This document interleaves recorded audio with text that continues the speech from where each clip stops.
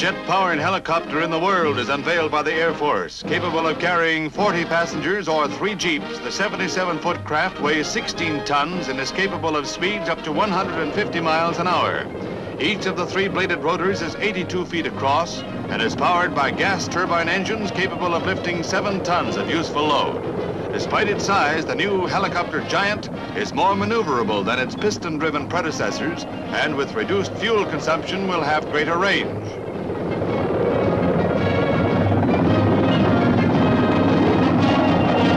Air rescue work gets a mighty assist as this flying titan joins the nation's defense forces.